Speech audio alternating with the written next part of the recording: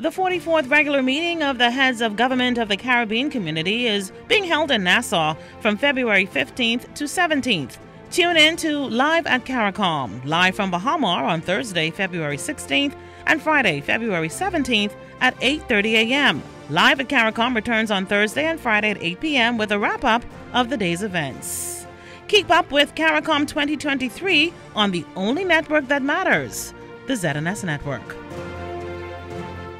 Police are questioning a 58-year-old man of Carmichael Road in connection with death threats made against Prime Minister the Honorable Philip Davis last Friday. Officers reportedly arrested the man yesterday. Investigations into the matter continue.